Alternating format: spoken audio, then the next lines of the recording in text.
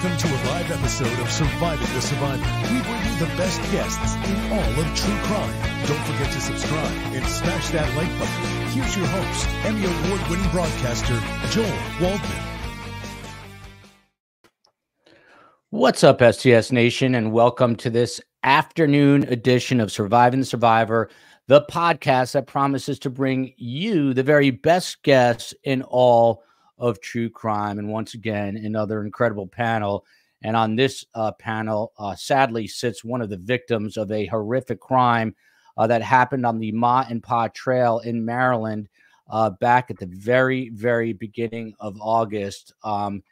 He has one daughter named Faye, and Faye's mother is Rachel Morin. And that, of course, is Matt McMahon, who I'll more formally introduce you to in a moment. But just before going on air, Matt sent me a quick note, and it is a little chilling to read this, but Matt's note said 1:07 p.m. today. So just in about 35 minutes, exactly 35 minutes marks 7 months since the 911 call that alerted the Harford County Sheriff's Office that Rachel's body was located on the Ma and Pa Trail. So a somber day in that sense. It is a 7-month anniversary. Hard to believe that that much time has gone by that we have been covering this case.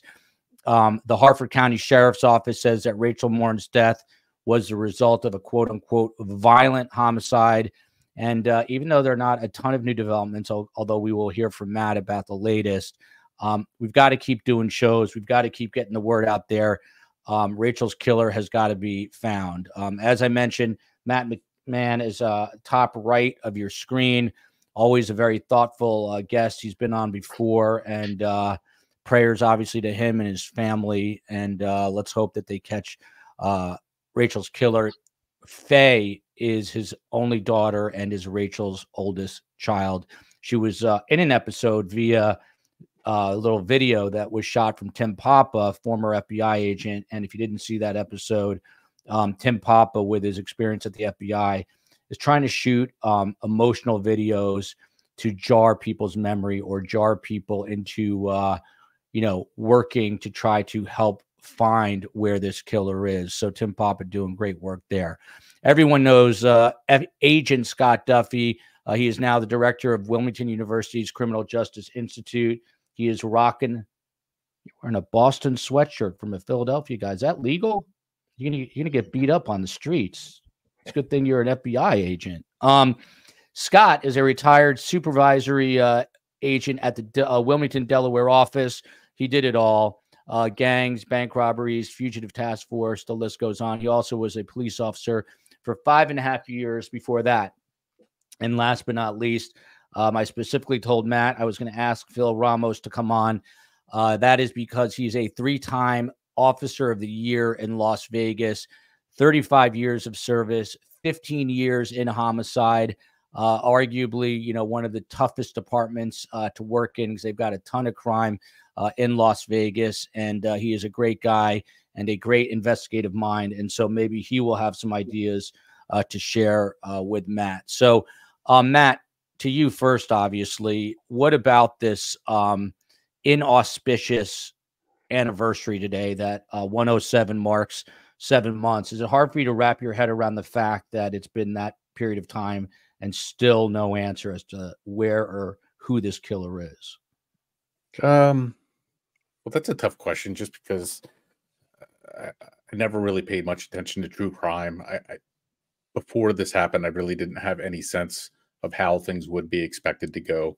I would have hoped, obviously, that we would have caught this suspect so much sooner. I'm just hoping we catch him soon. My sense of time seems to be a little bit warped because of everything that's happening. Every single day, I pretty much think about the case every day, most of the time. My days tend to blend together just because, I have the same thoughts every single day, thinking about who this guy could be, trying to think about different questions I might be able to ask the Harford County Sheriff's Office that could maybe push things forward. I don't know.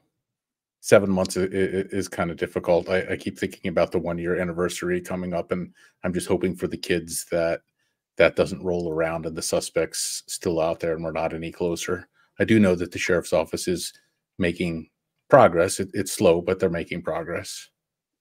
And Matt, I know how difficult this is for you, but how is Faye, your only daughter, Rachel's oldest child, doing, and how are the other children doing? Faye's doing, I guess she's doing okay.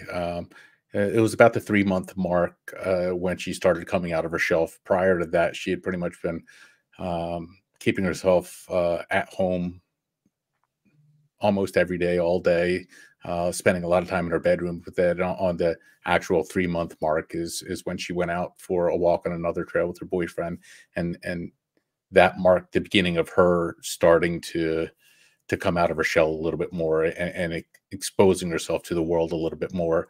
And most recently, she's decided to start getting into fitness as a way to connect with her mother. She used to run with Rachel on the trail, and on Thanksgivings she would participate in Bel Air's annual turkey trot. It was just a Thanksgiving Day small run. I think it was 5K or something like that. She's participate with Rachel, but now she's getting into lifting weights almost on a daily basis. She's running in an extremely safe manner, so nobody needs to worry about that. And just the other day, I saw her looking through a couple of Rachel's dumbbells, lifting them up and seeing which one fit her, and she's using them in her workout routine. So I feel like that's a really good sign that she's not locked away in her bedroom anymore. The other kids, they're struggling a little bit, but they're also making progress. 2 of them have had birthdays already. The 7-year-old turned 8 in December, and the 11-year-old turned 12 in December. And then the 13-year-old, she has her birthday coming up in April. So there's a lot of important events that the kids have been having to deal with without their father. Well, excuse me, their mother. Yeah. But all 3 of us fathers have been trying to stick together to, they say it takes a village to raise a child. So we're trying to make a little tiny village as best we can to keep the kids together. They talk a lot on the phone every day. They play games on their phones. So even when they're not around, they're connecting and they're doing things together. They text each other a lot. So they're doing their best they can, but ultimately they want to catch the guy. And what's the age range of the kids? What's the youngest is how old? Well, they're 8, 10, 12, 13, and 18 now. Wow. Wow. Please send them our regards from the show. Please let them know that we're thinking of them. I'm going to throw this question right back to you, Matt, and then we'll get Scott and Phil to weigh in. But Kaz loves cakes. She's in Scotland and wants to know if there's anything that international viewers can do. I always say, and I'll continue to say it, best guest, better community. We've got the best community that will go above and beyond to do what they can. What would you like? What would you like people internationally to do? Can they email? What can they do? Engage people on the internet, share shows like this, get the word out about the suspect. There's a couple of really good sketches out there. So there's some really good information about who this suspect is. You can share that. There's different groups. You can share it around to maybe different contacts you have, particularly in LA. I feel like LA is one area where we need to get the word out a little bit more, because I personally believe this man had his roots in LA, then came to Bel Air. So I feel like the more we can get attention over to LA, the closer we'll get to finding the suspect. Just keeping the word going out there and not letting Rachel be forgotten. That's what anybody in chat can do. You're hearing it straight from the father of Rachel Morin's oldest child, Kimber Miller here. This did not occur to me, but again, why we have the best community. Can we take a moment of silence at 1:07 for Rachel? I just set my alarm. We've never done that before, but let's do it today. I've got Alicia Gallegos in Colorado. Scott Duffey, someone earlier in the chat said, where the heck is this guy? Scott Duffey, you've always been confident that they're going to catch this person. how is that going to get accomplished, Scott Duffey? What are the next steps from this point, and how do you not get discouraged after 7 months? Yeah, a couple of different questions. So the not to be discouraged is very tough to say to Matt and Rachel's loved ones. You can't, it's just the continued beating the drum of positivity and saying, the good thing is, look at what we do have. We have DNA now in 2 of the crimes. DNA, he can't shake. He can change his face. He can change this. He can change that. He can change his hairstyle. He cannot change his DNA. So that's a good thing, and it will catch up to him. So with regards to some of the next steps, you know, I would venture to say, and Matt would be in the same, that law enforcement is on top of this, and as I'm sure we'll talk later, as Matt will reveal some additional information. In other words, like when the sketch got released and so forth, additional tips are coming in, and all that is good.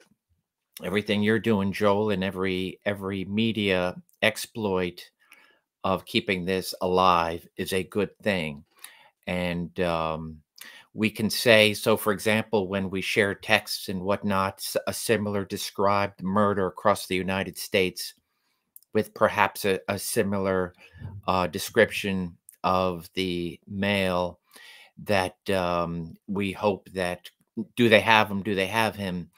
The one who did Rachel's murder, and then of course I say, hey, they have his DNA, so they'll know quickly, and exclude him or include him. So yet when another murder takes place, and then of course they realize he's not the one, those are good things, because law enforcement is able to move away and keep focused on finding this terrible killer. He will be caught. And if law enforcement does come up with a name to that DNA hit, that DNA genealogical investigation, then they'll go full speed in locating him and getting him off the streets. So it's difficult, but it is. I never say 100%, but I'm 100% in this. It's just not a timely fashion. It's not and 7 months is way too long, but it still is the reality of how these cases can move on. They do have DNA, and so they're moving forward. It's just slow. Gen X Granny is one of our amazing mods. Someone else in the chat just said, "Hey, I live in Northern Canada. There's nothing I can really do, but what you can do is what Gen X Granny is saying. We're going to get the sketch back up. The COE just took him down for some reason, but we'll get him up in a second. But there's new sketches, and you never know where he is. For all you know, he's in Northern Canada. You just don't know. So the best thing everyone can do is get on social media and spread the word and keep the word going. And, you know, we had a juror number 18 from the Lori Vallow Daybell trial yesterday, and I was asking him, since he, you know, sat there through testimony for all those weeks, if it now gives him pause when he sees, you know, these headlines in the newspaper about a murder or violence. And he says it does. Well, this is the flip side of that. You're seeing the victim's family, and it's 7 months. This is Rachel on the left, and the sketch, and you see the reward money is now $35,000. And if you have tips, it's RM tips at harfordsheriff.org, RM tips at Harford, HARFORD sheriff.org, for those who are listening and not watching. This is a bigger shot of the sketches. Detective Phil Ramos, you spent 15 years in homicide. I know you had to have cases where you were 7 months out. What are you doing at the 7-month mark, and how are you not getting dejected as an investigator?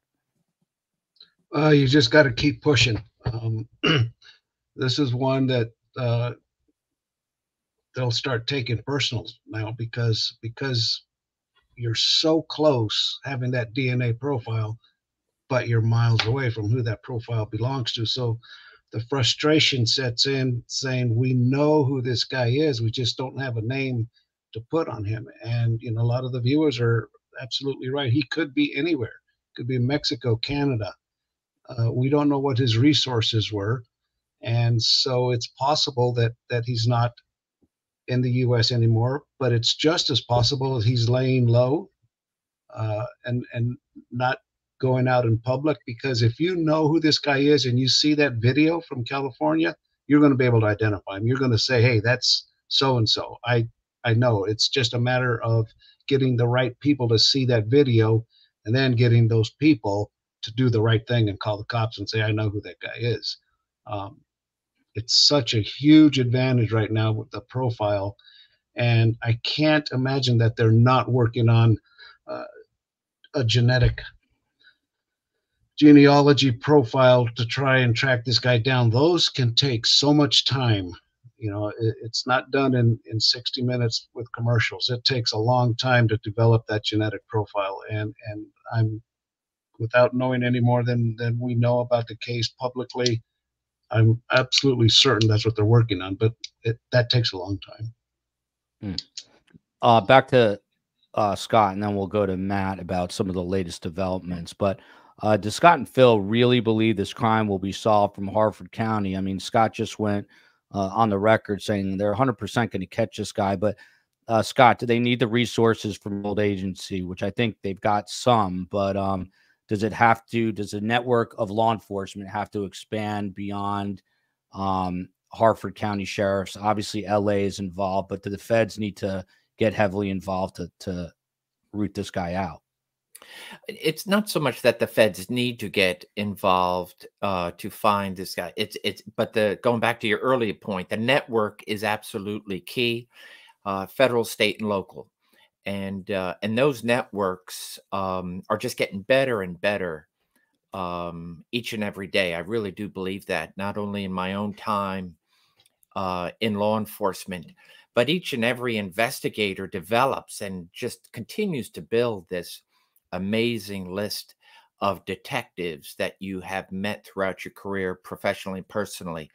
And so as Harford County continues to build that network of experts that they may not have had the day before Rachel's murder, now they have a whole another set of experts and eyes.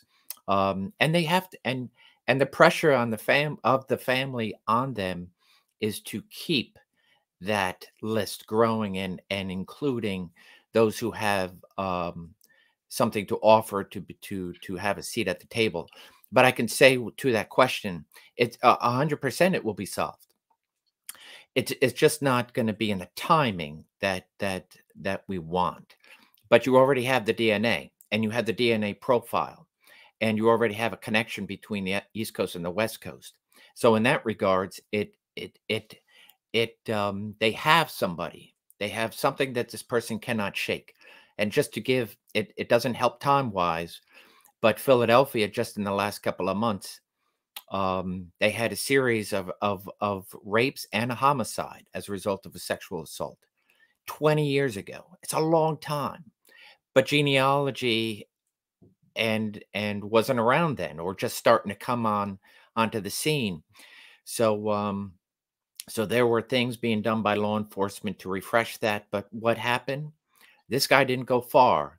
A guy comes out of the woods on a trail and starts waving a machete, and law enforcement is able to get in there and nab him. And what did he not shake? He didn't shake his DNA. And they had DNA profile from 20 years ago, and they matched the assaults from just a couple of months ago to homicide and sexual assaults of 20 years ago.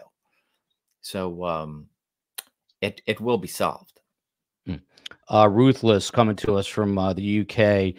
Back to Phil, and I promise we're getting back to Matt, but we've got time, and we got three great guys on. Phil Ramos, the LA connection is key.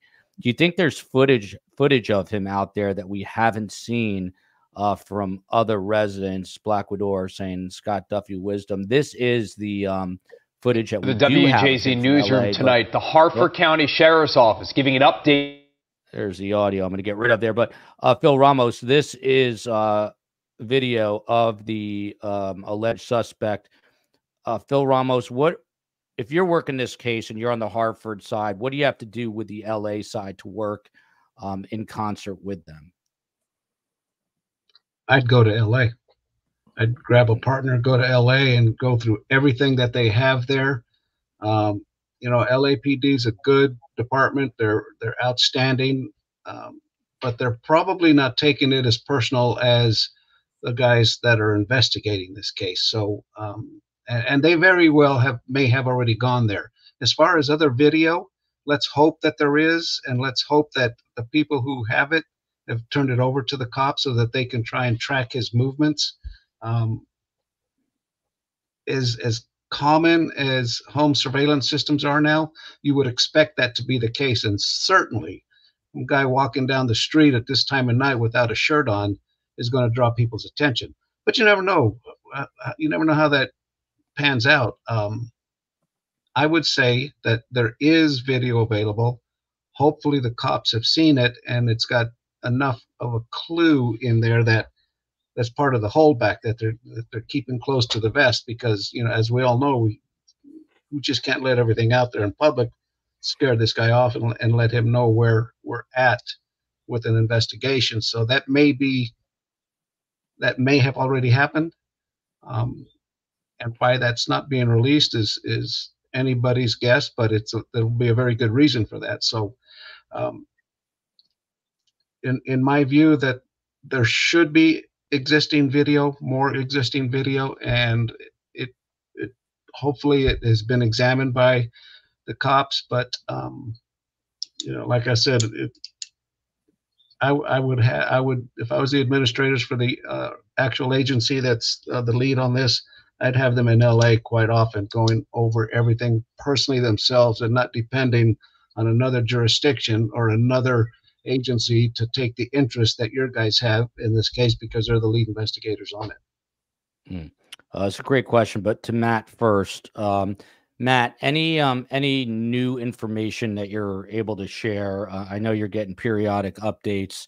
The last thing that we had is that we heard from Sheriff Jeff Gaylor on his own podcast, which I'm going to ask Scott and Phil about. But any new information? Well, first, let me go back to the whole camera thing. They did canvass the LA neighborhood looking for additional footage. They did check all the different homes with the cameras. Unfortunately, they didn't find anything, and I think it might have to do with the range that a lot of these cameras go out. So, unfortunately, there doesn't seem to be any additional video of the suspect other than that camera. And I think that's one of the reasons why they're having such a difficulty finding this guy, is because there's so little information to show who this guy is, other than that one little video segment and these two sketches. Talking about updates, let's go back to December, because I think that's when I first heard about the development of these sketches. And I've heard a lot of comments saying, why did it take so long for these sketches to come out? Because they came out, I believe it was around the 6-month mark. And they were spending a lot of time talking with different witnesses to get information about the suspect to work on the sketch, then having witnesses validate the sketch and then tweak the sketch based upon the feedback that they were getting. So they were being very careful to make sure that they had the best possible sketch instead of rushing something out. So they were working on it well before December, and then they had hoped to be able to show Faye a copy of that sketch sometime in December, but they needed to stretch it out just because the development process was taking longer because of tweaks. So they were very careful and cautious with this sketch, which I'm grateful for, because I'd much rather have a good sketch go out instead of a quick bad sketch that might point people in the wrong direction from this suspect. So anyway, the sketch, I believe, was released around February 12th or so, the same day that they had that podcast. That was we learned that morning that they had released the sketch. So it kind of caught us a little bit off guard. We were thinking it was going to be released a little bit later. I think it was about 20 within the first 24 hours, they had received about 100 new tips in response to the sketch and the podcast information. I was being told they were at that point, I was told the tips were much higher quality than before, which makes sense because this is some good information. And then I think it was about the February 23rd, I was told that they were up to about 500 new tips following the release of the sketch. And it was at that point, it was a mixed bag between mediocre tips and good tips. And then yesterday, the update was that they're receiving about 15 tips a day at this point, which is good. Some of them are from internet sleuths, which have a varying degree of quality to them, just because some of the internet sleuths are just going from Facebook profile to Facebook profile and just sending in tips based on anybody that they think looks like the guy.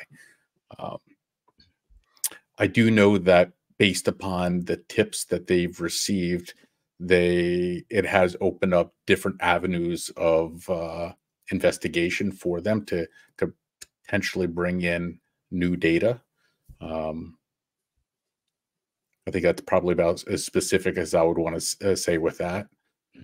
With these sketches, and forgive me because I'm taking some notes as you're speaking. I hope I didn't miss it, but do you know exactly how they were generated? Was it off of the? Is that what you're saying? Was it off of the video witness testimony? It was a combination of witness testimony and the video themselves itself. So it is a combination of that. I was on another show that involved the sketch artist, and he spoke very specifically about how it's important not to mention the specific witnesses that were used to generate the sketch. But multiple witnesses were used to generate and validate the sketch. The hat that's in there, that is the hat that was left behind from the LA crime scene. When the suspect was discovered in the house, there was an altercation. I'm assuming that the hat was knocked from his head during the altercation where he was being forced out of the house. And they were able to get DNA from the hat, which is fantastic. Wow. Phil Ramos, Detective Ramos, when you look at these sketches, I'm curious what you're seeing when you look at them, and just hearing the way that they were generated, partially by the video and partially from witness testimony. Do you think these are, with your experience, pretty spot on? You think when they get the suspect, he's going to look quite similar to this? Well, it depends if he's changed his appearance or not, but many times sketches will resemble the suspect, and it turns out that when you find them, a lot of people say, oh, well, his nose didn't look like the sketch, or his ears were different. And that could be, that's based on, I mean, you can only get so accurate on a sketch. And that's why you can't use the sketches to generate facial recognition software to try and match that, because you have to have the actual features of the face. And I don't want to get into that, reveal what features are involved in facial recognition software, but you couldn't use the images from the sketch to establish facial recognition software profiles. So I think that they will look similar to that. There's always going to be slight little differences, but depending on how good of a look the witnesses got, they were able to articulate to the artist, and then once those sketches are generated and they look at it, and they can look at it and say, oh no, his eyes weren't quite that wide, or tweak it just a little bit, and those are the things that will make a difference on how close the sketch looks to when they finally have this guy in custody. And he could now have a full beard, he could have a full head of hair. It's hard to say, and those types of changes that a person's going to make, and he very likely has, will really make a difference on how he looks at the time he's apprehended versus the sketch. And Phil, in your experience, a guy who commits this violent, this heinous a crime, what are the chances that he didn't do something prior to the murder of Rachel or since the murder of Rachel? I mean, I assume there's a psychological component where these guys can't control themselves. So is it just a matter of time before he lashes out again? Yeah, he probably already has lashed out again. But we don't know that. The good thing about the DNA profile is anytime a crime that's similar to this, if there's sufficient DNA to get entered into CODIS, then they're going to bang get another hit, another scene hit from a different jurisdiction, possibly, or maybe even within the same area where both of these crimes are committed. So, you're dealing with the most unpredictable thing in the universe, and that's the human mind. And there's no way of knowing what this guy's thinking or what his reactions to seeing his face splattered all over TV nationwide, what those reactions are going to be. So, one would expect that he goes into hiding. One would expect that he's not going to be out in public so that people recognize him based on these sketches. But, you never know. And that doesn't exclude the possibility that he could be in custody somewhere, and wherever he's at in that jurisdiction, they didn't take his DNA and put it into CODIS because of the parameters on different jurisdictions. Many jurisdictions, you don't get a DNA profile on everybody that comes into your jail. You get a DNA profile based on what the protocols for that specific jurisdiction are. I mean, that's sort of, in an odd way, best case is that he's locked up behind bars, so he can't do anything. But the fact that they wouldn't know and maybe let him out is not good. From Kelly P. So there was a big story in the news a couple of weeks ago, and I want to get Matt's take on this. But first to Scott. Laken Riley was attacked on the University of Georgia campus, even though she was not a student there. And the MO, just while she was running broad daylight, seemed very similar. And then they put a photo of the suspect out, and there were some similarities. So right away, I reached out to Scott Duffey, and Scott said, let's look at this. But here, there's another case now. Emily Bradley, she was murdered at a creek. Her body was found in a creek, I believe, in Nashville. Scott Duffey, with these other cases popping up around the country, I assume Harford County, and maybe it's a wrong assumption, but I assume Harford County has to know about this murder in Nashville and has to be checking to see, if there's similarities, differences, the modus operandi, the way the woman was murdered here versus Rachel. Do they do that? Are they cross-referencing, or is it just too big a country with too many agencies? So it's not too big of a country with too many agencies. It is a matter of this network that we talked about. And this is where also tips are good and shows are good to keep the name. And then, of course, for example, learning of another crime in another jurisdiction. So just to, and I think on a previous question that was in the chat, law enforcement does not have to do, or let me be specific. Harford County does not have to constantly go in and check the system. Did I miss something? It's not like an inbox that hasn't been read yet. The system is doing its job. Every time a law enforcement agency puts in a DNA that is quality, follows all the protocols for CODIS, it's entered, it's accepted, and it knows automatically how to check itself. So that system is doing the job. So nobody has to be, oh, I forgot last week to go and check, which is a good thing. Just like fingerprints. There could be a fingerprint, an unknown latent print submitted by an agency. And once it's submitted into APHIS or IAPHIS, the system is doing its job, checking, cross-referencing, and saying match, no match. And then if there is a match, the system is going to send that to the agency in charge of the investigation and say, now you go and do further investigation. For example, it'd be like, your guy is there. Now go get a set of prints and do a heart-to-heart match. So there's all these systems in place for that.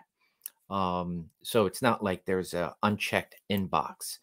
And so with that being said, now you have these cases and you realize with true crime shows and so forth and social media, there's a lot of crime happening and a lot of similar types of crime happening. You would think that there's just a very small segment of the type of people who are doing it, and they're all responsible for many crimes, and it's not. There's quite a few criminals out there, are very like-minded and following similar patterns. So this is where law enforcement does need help. So a detective is not going to be privy to all this database or all this similar types of crimes, just like we are doing. Somebody's going to say, hey, did you look at Nashville? I didn't hear about Nashville.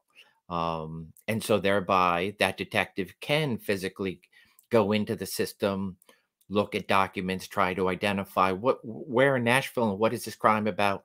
Could call up the Nashville PD or whatever surrounding jurisdiction and say, hey, I'm investigating a homicide. I heard you have a similar homicide. Can you share data with me? And that's the networking. And so tips may also be sending in, hey, have you looked at Nashville? And the detective can say, yep, I looked at Nashville. And they have DNA. And the DNAs don't connect. So thereby, that's not similar to my crime. Or they don't have DNA. Scott, real quick, the clock just ticked to 1:07, and STS Nation wanted a moment of silence. It's exactly 7 months since Harford County Sheriff's got the 911 call that they found Rachel. So let's just take a few moments of silence, and we'll get back to Scott.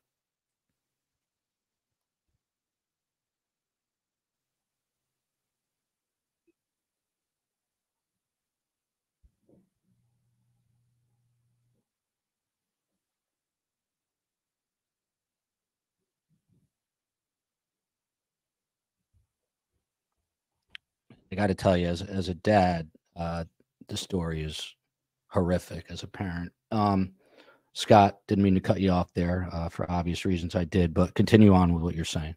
No, that was thank you. And so in my moment of silence, I chose to say a prayer for Rachel, her family, and to find this killer. So with regards to all that, I think it just goes to show a detective is doing everything they know how to do. Their networking helps them determine the things they're not doing and should be doing. And the tips coming in also help to bring light to them of crimes they're not aware of, where DNA has not automatically canceled each other out or sent a signal to Harford to say, hey, we got your match and he's in custody, or he's not in custody, but get up with these detectives so you can share information. Matt, I know this is a tough one from a friend of the show, Tennis Girl 101, because you don't want to rub someone the wrong way that's trying to help. But are you satisfied at this point with the communication between the family and Harford County Sheriff's, the office there? Are they being as transparent as they can, do you think? I think they're being surprisingly transparent. They tend to be extremely responsive, usually getting back within minutes, if not, later that same day. And they tend to answer very specific questions that are asked, minus a few obvious areas. They don't release any details about the specifics of the crime scene, information that only the suspect should know. But they're extremely transparent. I was just talking with them yesterday, and that's also when I was told that they did in fact do what Scott was saying. Scott's on point as usual. They did go ahead and reach out to the Nashville law enforcement team and determine that the cases are not linked. I understand that CODIS is at play and it's gonna check automatically, but they reached out anyway just to make sure. And is that the one in Nashville? I'm sorry. Yes. Sorry. Is that okay? Okay, and it's not linked. And correct, Matt, I know. I think I reached out to you when the Lake and Riley story broke. Mm-hmm. Did you guys have a moment where you're like, maybe this is the guy? And then the photo came out. It didn't. There were some resemblances, but was there a moment of kind of false hope there, and was that difficult? A little bit. Most of the time when I hear about attacks across the country, um, I usually just discount them because I don't see any similarities. Um, but with the one that you just mentioned, it did grab my attention in the beginning because it sounded like there were a lot of similarities. But as I saw photos of the suspect, um, I began to not feel as if that they were linked. But I was still happy to hear from the sheriff's department that they were on point, on top of it, and they had reached out and eliminated the suspect. But there was a moment. It's not discouraging. It's unfortunate. I think anything, because it's showing that more people are continuing to be attacked in the same way, and I just wish there was more awareness going out there to help prevent people from getting attacked along these trails. Not wearing earbuds, not running alone, breaking a whistle, just being aware of your surroundings. And there was just a young girl attacked by the mother's boyfriend and murdered in Orlando, Madeline Soto. We're going to be looking at that case tomorrow at a special time, 2 p.m. Eastern time. Knightwood wants to know, Matt, if there's still a GoFundMe for the kids. Is there still a GoFundMe link?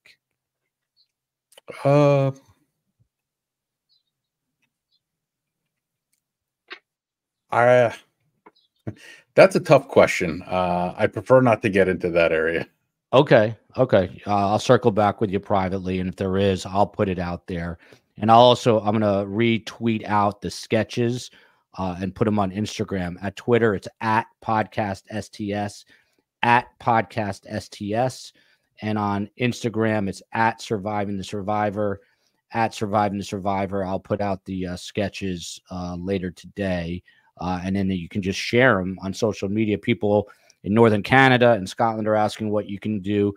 You never know. This guy could literally have a relative in Scotland and he could be there for all we know. You just do not know. Baby doll, an older woman was approached and beaten on a trail in Houston a few days ago, right by a school. She said kids were even around riding their bikes. Detective Phil Ramos, 7 months in, you're working this case hypothetically. Are you keeping your antenna up for other cases around the country, Phil Ramos, that have a similar MO to the case you're trying to solve? Yeah, sure. Of course. That's one of the things you look at, but you also have the advantage of looking for specifics on the MO. But was there some specific details in Rachel's case that match a case over here or something like that? And you can quickly either include them for a more follow-up investigation or eliminate them as being not related. It's pretty generic profile to say, well, a woman was jogging and she was attacked. But so many things happened during that attack, where it happened, what did the person look like, what kind of injuries did she suffer? God forbid if she met her end like Rachel did. There are specific things to look at to compare other cases, because obviously not every case is going to be something that you need to do more follow-up on. Only if there are similarities beyond what the public knows that's germane to the case that only the investigators know. Specific little things that they're not going to let out, and if those exist in another case, then absolutely you're following up on that quite a bit. Scott, I think this one's tough, but Abby, as you know, is in love with Phil, your partner on Fridays. Is there a way for law enforcement to do a reverse internet search to flesh out anyone such as the perp who may have searched the case numerous times? I mean, that seems like a difficult task with 380 million Americans, but your thoughts on that? Are there tricks? Yeah, there are tricks. So, and it is much more difficult. And I'll also say this: being out retired, the technology is just, and the cyber technology has just changed in a good way. So anything could be outdated.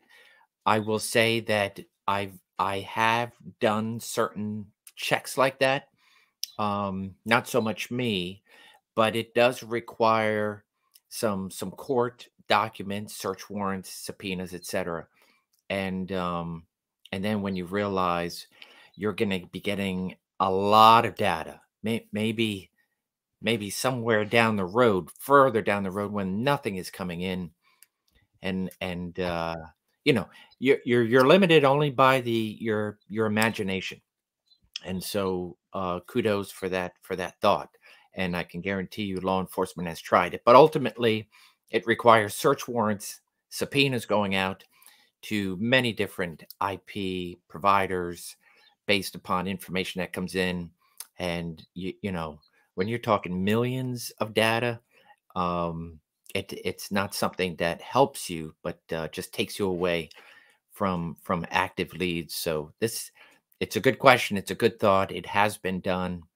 And I'm sure there are ways to tweak it that are happening where it's not so cumbersome, but it is it's voluminous. It's a big task. Annie K always has great questions. Matt, I don't know if you can answer this one, but is there any way for volunteers, or if people want to volunteer? Number one, where can they reach out? Number two, she's specifically asking to help look at CCTV or help in other ways that take too much time for law enforcement. Is there additional help that you could use from members of STS Nation? I would think the other two guests would be able to weigh in more if law enforcement would be willing to have volunteers look at that. My gut would be that they would not want private citizens looking through potential data. But I do know that the detectives do read every single email that goes into the RM Tips email line. So you can send something through to them, and they will see it. They may not respond. I do know that they do respond to a lot of those emails. But I would think that they would not have, regular members of the community looking through potential data. Phil Ramos, did you ever use volunteers except maybe to go on a search for a body? But would you ever use it at any other times, Phil? No, not really. Only because in general, the training isn't there, and for them to know what they're looking for, like law enforcement knows what to look for on videotapes or surveillances or anything like that. So when you have a great deal of manpower to do a search, that's where volunteers come in. But when you get down to the nitty gritty looking at evidence, it would not be beneficial and sometimes detrimental to have non-trained people looking at what trained officers should be looking at. Kelly P says his face needs to be on billboards. There's been a few people asking about phenotyping, which I'm not sure about. Scott Duffey, are you familiar with phenotyping and what it is and what it's being used for, if at all? No, I'm not. I did see that comment. I know enough, and it was actually at CronCon, Joel, the booth across from us. Yep. Yeah. Where I went over there just trying to learn what was happening, and of course NCMEC, and the sculpture being able to take data from DNA, etc., and being able to do a sculpture of a skull to put a face to an unknown, right? So watching that work and not knowing of those capabilities, with the exception of learning that just a couple of months ago. So I know I support. I know that they are doing that, but I don't know enough about how it's done. Yeah, and that's an excellent point, because you were with me at CrimeCon, and I remember they were putting together over the course of 3 days this amazing three-dimensional sculpture. Karen Bushnell telling Paul Schoenbaum, who put up the name of the lab, that Parabon does DNA phenotyping to use in an individual's DNA to get highly likely physical attributes. Matt McMahon, do you know if this is something that the Harford County Sheriff's Office has considered doing to create a three-dimensional sculpture, or is it something that you could recommend to them, maybe, or would want to recommend to them? I'm not aware of that. I found that the sheriff's department is responsive when I'm asking direct questions. Sometimes they volunteer information, but usually when I ask them a direct, educated question, which, you know, Scott Duffey has been fabulous in helping me formulate questions in the past, that's when they give me really good responses. And I've never asked that question. And I have not heard about that technology from them, but after the show, I'll definitely reach out and ask them. This is yeah, go ahead, I was Matt. going to say, I do know that they really do spare no expense when it comes to searching for Rachel's killer. Everything that you can think that they could possibly do, it sounds like they're doing. And they are, and it's not just the Harford County Sheriff's Department. I know earlier somebody had made a comment or asked a question, you know, to the point, do they have the resources? It's not just the Harford County Sheriff's Department. It's not just LA. There's multiple agencies that are involved in working together as a team to try to find this guy. And because of that solid team that they have together, I am convinced with what Scott is saying that they're going to find this guy. It's just hopefully before he does this again. Yeah, hopefully. So let me jump in on the phenotyping on that. Parabon, great organization. They've done this exact thing for us on a couple of cases here in Vegas, and we have their renderings based on the genotyping. And the issue there becomes, do they have enough of a full profile, DNA profile, to be able to extract that information so that they can start building the physical characteristics? You need quite a bit, quite a detailed, full DNA profile to do that, and Parabon's the best at it. The detectives would know about that, and they would have already made that inquiry of Parabon if the DNA sample they have would qualify for that genotyping.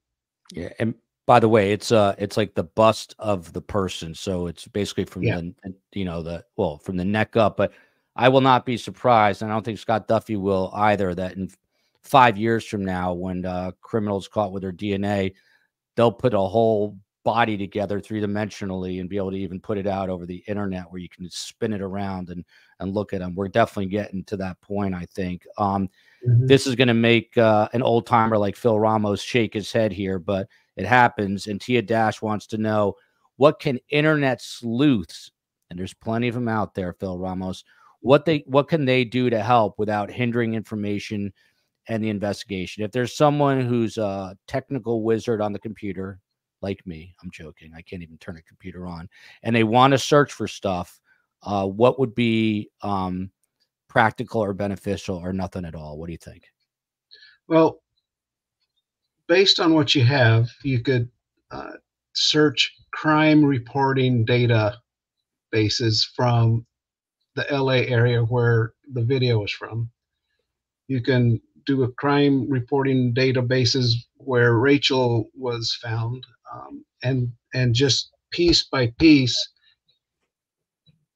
if they have the time, check the details of every reported crime. Just about every jurisdiction now has crime maps, so that if you're looking at for example, if you want to buy a house in a certain area, what types of crimes are occurring within this area that you want. So there's a lot of information made available to the public for crime reporting statistics, and that would be one way to do it, because the volume of those crimes being reported are just off the charts. There's so many crimes being reported, and if one has the interest in doing that, you can sit down at a crime map and look at every single crime that's on that map, because it'll pop up the general details, and something might jump out at someone and say, hey, wait a minute, look at this attempted burglary here. Some guy tried to break in, and it looks like the guy that was on the video in California.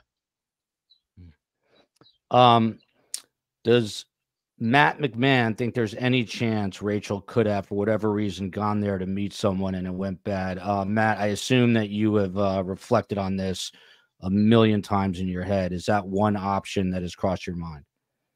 At the very beginning, I thought it was a possibility, but with all of there's public information and there's private information.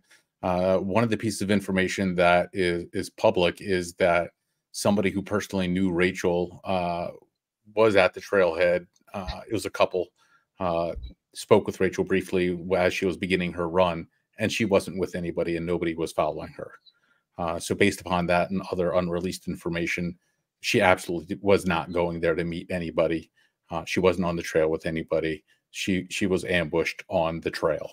And so far, there's been no established link between Rachel and the suspect who did this. So there's a 0% chance of that. Unequivocal. Matt McMahon, Yes. we know so little about Rachel. I mean, obviously you as family and father of her child do, but what would Rachel think of, this search for her killer? Tell us a little bit about her, her personality. Would she say, go out and get this guy, whatever you have to do? I mean, what kind of person was she? That's it's tough thinking what somebody else would respond to their own murder, because it's tough for me to just deal with it myself and just to put myself in somebody else's shoes.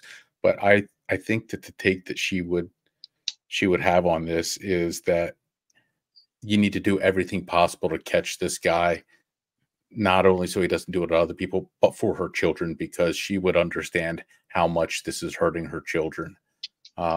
And she was very much focused on her children, would do anything for her children, to protect her children. And catching this guy is a form of protecting her children, because of how much it hurts that this guy is still out there and just unknown. Rachel, as a person, she had a lot of challenges in her life, to the point to where it totally amazes me of how she was able to be such a positive, motivated person to start her own business, to go out there and interact so positively with everybody in the town, and to stay in shape and just do everything that she can to have a positive life and to create a better life for her children. There are so many times where I would go to the trail either just for a walk or for canvassing efforts that we had used the trailhead as a beating point for, where I would just run into countless people that everybody would say that, oh yeah, I would run into Rachel all the time on the trail, or I would run into her at the store. She was always so bright and she was friendly. And it just amazes me that somebody like Rachel could be so positive and outgoing to everybody with all the challenges that she had to overcome in life. Yeah, and that's beautifully said. Every photo you see of her, she's smiling, she looks, bubbly and outgoing. But this just goes to show, Phil Ramos, that it's not just the victim, but it's the victims, because it's not just the woman who was murdered, but now it's all the family members. I know I spoke to Rachel's mom, Patty, who's a sweet woman, having a very difficult time. She wanted to come on the show, told me she just wasn't able to. Maybe down the road she will. But Phil, this is a real ripple effect, if you want to speak to that. And also, this comes up every time we do this story. Baby Doll says, I'm in my 40s, and the amount of young baby girls running with both earbuds in. Y'all, please stay safe. Pepper spray in hand. What do you tell, Phil? I can't remember if you have daughters or just sons, but I know you have grandchildren because you were in a pink room the other day. But what's your advice? First off, just about the ripple effect of victims, and then your advice to young women, especially who are going to go out and jog today, whether it's during the day or at night with those headphones in. Yeah, as far as the ripple effect goes, that's what drives us to keep going and going and going, because we work for the surviving family members. We see the pain in their eyes, and we see the children suffering, and we see the family members going through unspeakable grief. And that's what keeps us going, is our promise to them that we're going to do everything we can to get you some closure and to hold the person responsible for this tragedy. We're going to do everything we can to do that. That's a driving force behind every homicide detective I've ever worked with. Because very well-known guy named Vern Geberth, he was the commander of a homicide squad in New York. One of his sayings was, we work for God and we work for the real, the true victims of homicide, and that's the surviving family members, because in the end, they're the ones that are suffering the most. And that's where your focus has to be. The minute you start thinking, oh, I'm never going to get this solved, let's put this case on the shelf, and then you talk to a little kid whose mommy died, or you talk to a husband whose pregnant wife died, you put that case right back in front of you and you just start reading it over and over again. So as far as the jogging, you get to the point where how much of your freedoms and liberties do you want to give up? Do you want to stop living your life because of fear of things like this happening?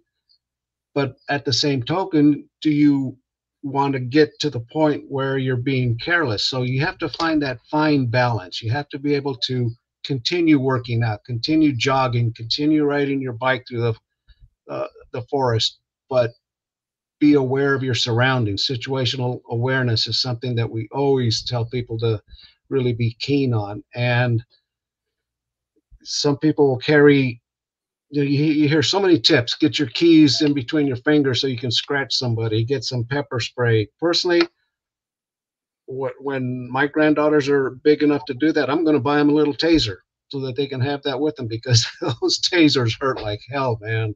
And that's one of the best and quickest ways to get somebody off of you is with a taser. But you have to find what's comfortable for you to keep living the life that you want without being so afraid to go out in public because of tragedies like this.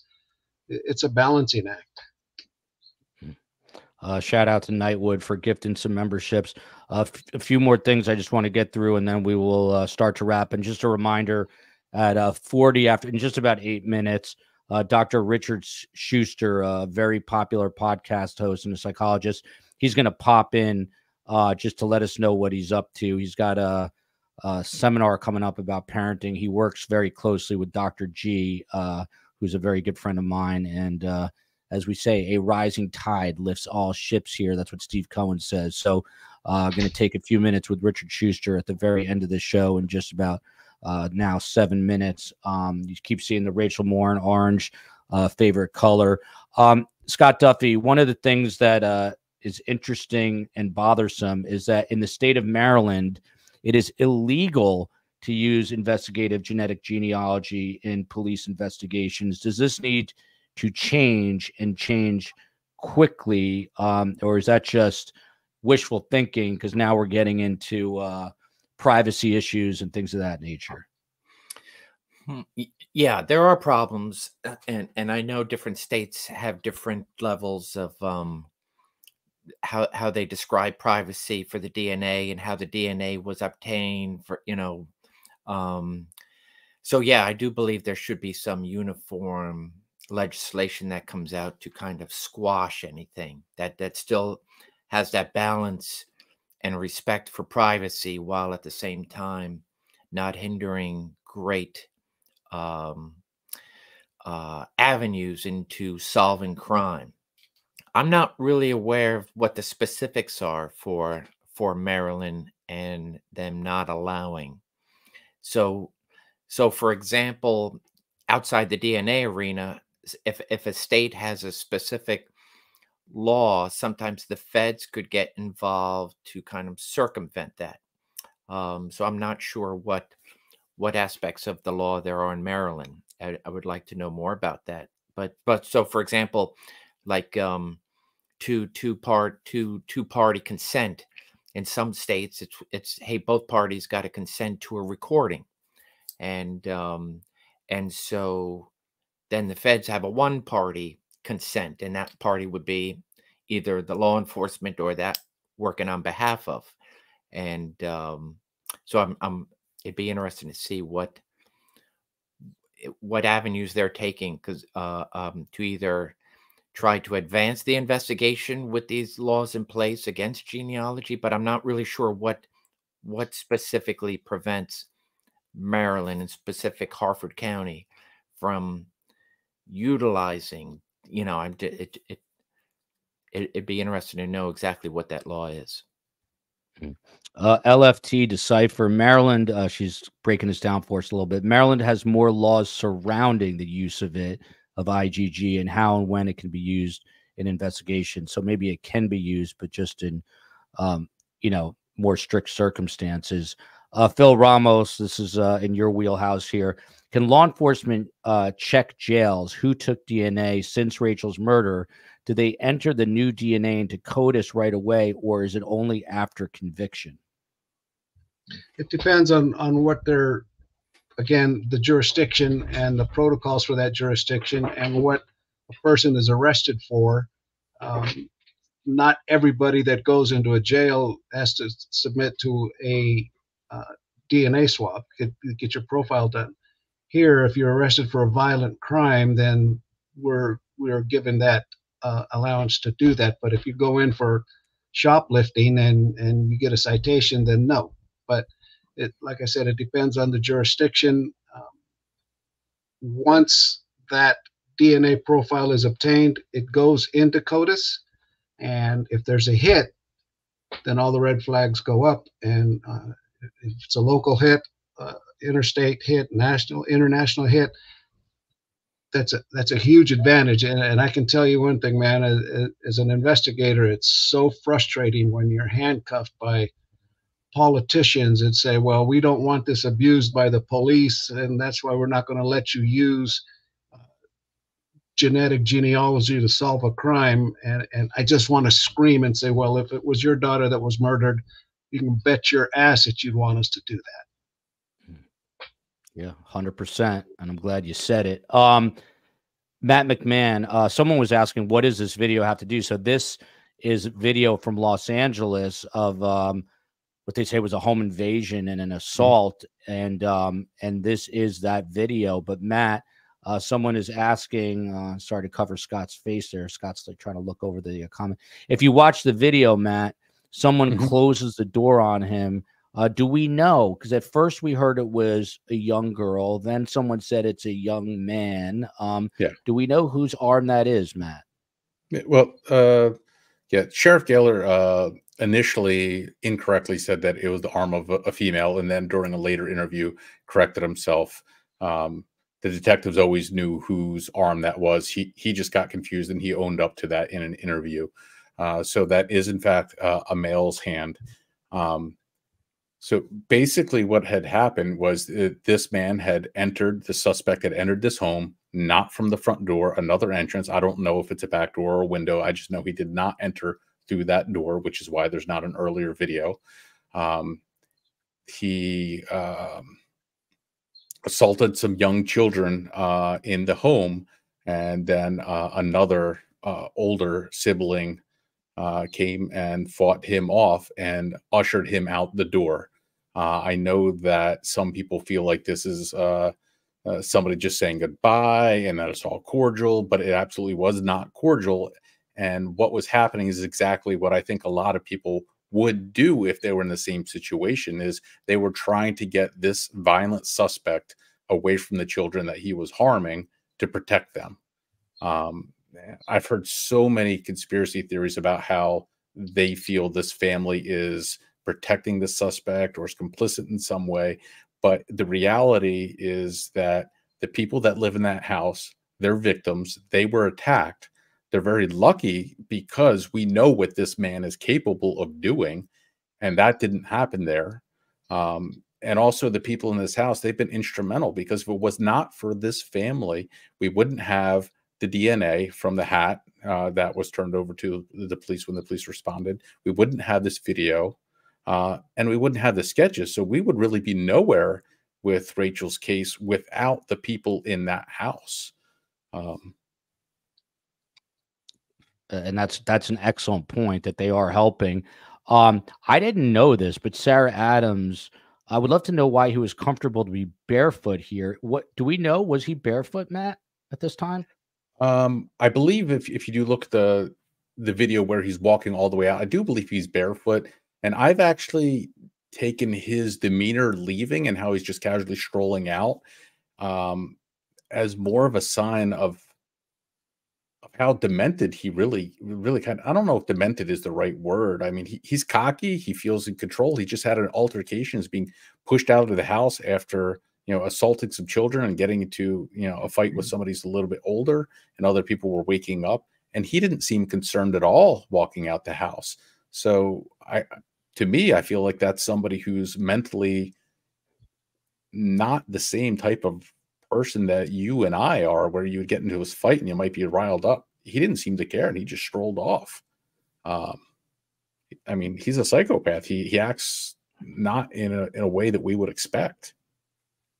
You could say that again. LFT says diabolical. As promised, Dr. Richard Schuster is here. He is the voice behind the acclaimed Daily Helping podcast, Dr. Schuster. He is a figurehead in the psychology community, and in a moment, he's going to tell you what he's up to. But since we have a renowned psychologist, I know you're coming into this not even midstream, but very tail end of the stream. We're here with Matt McMahon and homicide detective Phil Ramos and former FBI agent Scott Duffey. Matt McMahon's oldest child, his only child, his daughter, was the oldest child of Rachel Morin, who was murdered back in August, Dr. Schuster.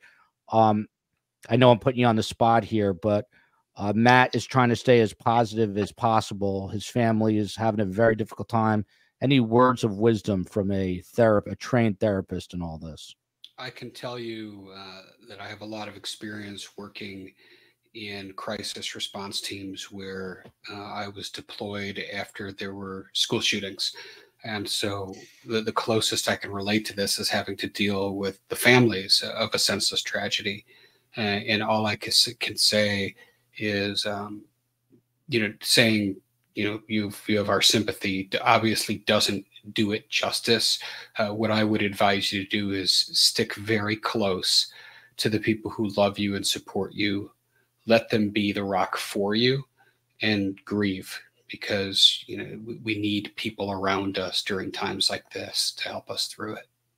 Yeah. Richard Fay, Matt's daughter and Rachel's oldest child, she really wouldn't leave the room, Matt was telling us, until December. But Rachel was a big workout fanatic, and now she, to honor her mom, is getting into fitness. I assume that has to be a positive advancement in her psychological state, that she's able, because I know myself, when I'm really stressed out or bummed out, it's one of the hardest things for me to do is get to the gym. But is this a positive sign that this young, she's 18, right, Matt? Yes, she's 18. She'll be 19 in July.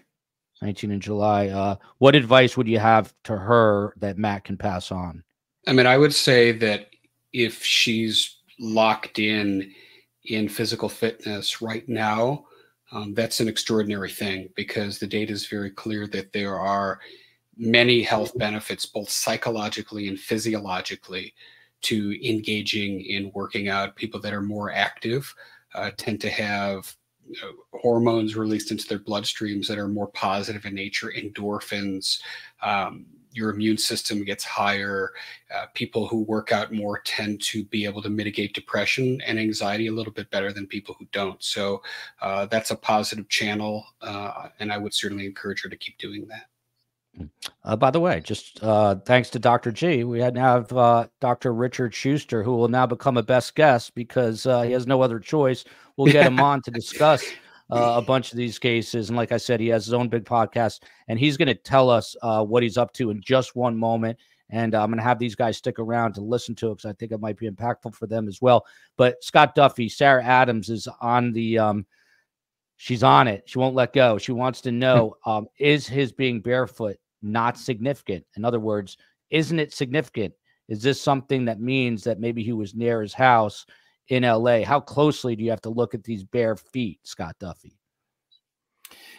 Yeah, it all depends on the circumstances, and so thereby, as Matt's explaining things that I didn't even know, with regards to the demeanor and so forth. An assault just took place inside the house, and so I don't know his level of clothing. So was he in the process of getting dressed and then a family member rushes him out. He grabs his shoes, and so thereby he's thinking, okay, I just want to get out, as opposed to let me take my time. Let me put my shoes and socks on, or sandals, whatever he might be carrying, and then I'll be on my way. So it could mean something if he left on his own, but if he's ushered out, it could just be just that, where he's just grabbing whatever he can grab, forgets his hat, right? Which is a good thing, but did not want to forget his shoes. So well, depends. So I want to get final thoughts, but Richard is here to just tell us he's going to be running an event called the Power of Stress Tolerance for Parents. This is something for all parents out there, perhaps even grandparents. Without further ado, Richard Schuster, a friend of Dr. G Explains, one guy I really love, Dr. G. What is the Power of Stress Tolerance for Parents? And if STS Nation 100,000 plus strong wants to engage or get involved in this, what do they do? I appreciate that, Joel. Yeah, so Dr. G and I actually go back 17 years, which is really crazy. For those of you that don't know me, I host a podcast called The Daily Helping, and we're in about 150 plus countries. I've been doing this show for a little over 7 years. And the goal of the show is to get other people to commit acts of kindness, because I know there's neurobiological things that happen when we do good things for other people. And I was really thinking about how I could have a big impact. I'm a parent. I have 2 kids. And if you don't know me, you don't know my story. A couple of years ago, I suffered a stroke and I almost died, and would have left my wife and children without a dad and provider. And the stroke was caused by stress. And that really made me kind of rethink my life and how it is that I do things. And so what I decided to do is, I've been working on helping people have more balance in their lives. I wanted to put on an event. And so this is actually the first virtual event that I've done. And so I have corralled a friend of mine who's the CEO of a company called New Calm. And this guy is one of the most foreknown experts on stress management in the world. He trains the CIA. He works with professional sports teams. Like, this guy knows everything there is to know about stress. And he's going to talk to parents in our event, teaching you strategies, how to really understand stress, how it impacts your brain, the body, and to help teach you how to talk to your kids about stress. And the really cool thing is, we partnered with a charity down in Florida called Kindness Matters 365, and a portion of every ticket is going to support them and the great work they're doing in about 130 schools nationwide and around the world. So if STS Nation wants to get involved, you can go to drrichardschuster.com. Spell it any way you want. I bought all the domains of Dr. Richard Schuster. Click on the link. There's a banner at the top. And if you use the code STS, you will get 10% off the price of admission. And the first 5 people who sign up for this will get free VIP access, where we're doing a private Q&A with Jim Poole about stress management at the very end of this thing. But it's a great cause. You're helping an amazing charity, and you're going to learn a lot how to manage stress for you and your kids. And I hope to see all of you there. Wonderful. And we've got it up there on the screen right now. It is Dr. Richard Schuster. For those listening, it's SHUSTER, no C. The program, the event is the Power of Stress Tolerance, and you can use code STS, and charity is going to Kindness 360. Is that it, Richard? Kindness Matters 365. Yeah. And we're all about kindness at STS Nation. So please, if you're interested, there is more information. What an amazing panel today. I do want to get final thoughts and leave the final one for Matt McMahon. But Dr. Phil Ramos is a retired senior homicide detective. Love this guy. 35 years of service, 15 years in homicide. The guy still rides his Harley like a madman through the streets of Vegas, and he does it with a helmet. 3-time Officer of the Year. He infiltrated the Cuban mob and carried $1 million of cash through a Vegas casino. Who can say that? No one can say that except Detective Phil Ramos. The detective, are you as confident as Scott Duffey, 100% sure that they are going to eventually catch this guy, and your final thoughts on this.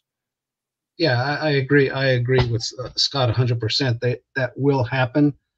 It's not going to happen fast enough for the family, and I'm sorry for that. But don't give up, man. Matt, don't give up. Tell the kids, don't give up. It's going to happen. You just got to be patient, and it's the hardest thing in the world to do. It's easy for us to sit here and say, yeah, just it's going to happen. It's going to happen. But my experience, the tools that we have now, they're going to find him. They're going to find this guy. And once they got a name to that face, he's done, man. He's got DNA at 2 crime scenes. You eyewitnesses can give bad information, but you cannot doubt DNA. DNA is there. It's a slam dunk on this case with the DNA. And I cannot wait to do a show after he's caught to out this guy and finally say that there is justice for Rachel Morin. And of course, the legal proceedings will have to take place in order for that to be officially said. But you get the idea. Agent Scott Duffey, he is director of the Wilmington University's Criminal Justice Institute, former FBI boss in Wilmington, Delaware. Prior to that, 5.5 years as a Pennsylvania officer in the Commonwealth of Pennsylvania. Scott Duffey, your final thoughts today. My heart is aching for Matt and the whole family. I know yours does. And once again, I don't think everyone knows this, that Scott Duffey on his own time gives advice and help to the Morin family, as does Doug MacGregor, the Geoprofiler, as does Tim Papa from the FBI. So Scott is a stand-up guy. But Scott, your final thoughts. Yeah, my thoughts and prayers continue to go with Matt and his family.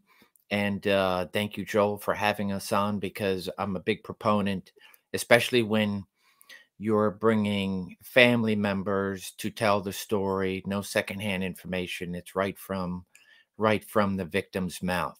And Matt and his whole family, just like Phil had said, law enforcement does it for the family members, right? And so thanks for continuing to push this.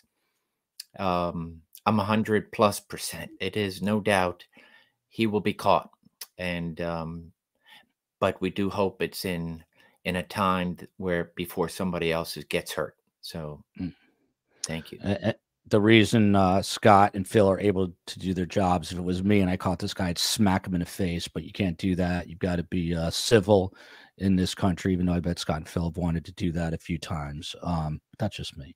Dr. Richard Schuster, he is the voice behind, if you haven't listened to it, check it out, the Daily Helping Podcast. What a good name, the Daily Helping Podcast. You heard he suffered a stroke, almost died, and left his family, now trying to do some good. Psychologically speaking, Dr. Richard Schuster, to the Morin family, there is a feeling of desperation sometimes when you're not getting answers, and it feels like there's no end in sight. There is no light at the end of the tunnel. What do you say to Matt and the rest of the family if they are beginning to feel that way again? And I think those feelings undulate, they come and go. So what do you say about that? I would say, again, to echo what the other gentleman have said, that my thoughts and prayers are with you and your family. Hold strong to the people who love you the most. Tune out a lot of the noise. I would tell you, honestly, don't put on the news. Don't put on the TV, and just focus on who is with you, who loves you, and know that justice will be done, and have faith that it will be done. As a former news guy, I second that sentiment. Don't watch the news. It's horrible. Matt McMahon, his only daughter, Faye, is Rachel Morin's oldest child. Matt, I know you're suffering. I know you're going through a lot of pain. I know the family's having trouble. We are here for you. I know we're going to do a show soon that celebrates the capture of Rachel's killer, but just want to leave the floor open to you for your final thoughts on this day. And also, please send your love to the family. Well, you just put up on the screen exactly what my final thoughts would be, is to keep sharing the information about Rachel. It's because if we let Rachel be forgotten and stop sharing the information about the suspect, then we're never going to, well, they might still catch the suspect, but we're a lot more likely to catch him and catch him quicker if we keep sharing all of the information about the suspect. So please just keep sharing shows like this, The Sketch, and keeping her name alive. I know her children, they definitely want the suspect to be caught, but they also don't want their mother to be forgotten. I hear that a lot from Faye, and that came from her when she was talking about, you know, the headstone for her mother's, that she was worried something would happen and that over time it would become covered, you know, maybe even just 100 years down the road or something. So it's keeping Rachel out there and not letting people forget is also extremely important to her kids. We will obviously continue to stay on it, and we will be back tomorrow at 2 p.m. Eastern time with a show on Madeline Soto, a special time, 2 p.m. Eastern. And then Friday, Phil and Scott, I'm going to ask Scott if he can do too, because I have to record on Friday, and hopefully he says yes. But I didn't have that conversation, but I just threw him under the bus, telling him that that's the time, and hopefully it will work. But until then, love you, America. Love you, Pennsylvania, Delaware, Georgia, Las Vegas, of course, Bel Air, Maryland. And guys, stick around for 1 second. Justice for Rachel Morin. Don't forget about her. Tweet, retweet, get it out on social. I'm at Podcast STS, at Surviving the Survivor on Instagram. I'm going to put up these sketches. Please help circulate them. See you tomorrow.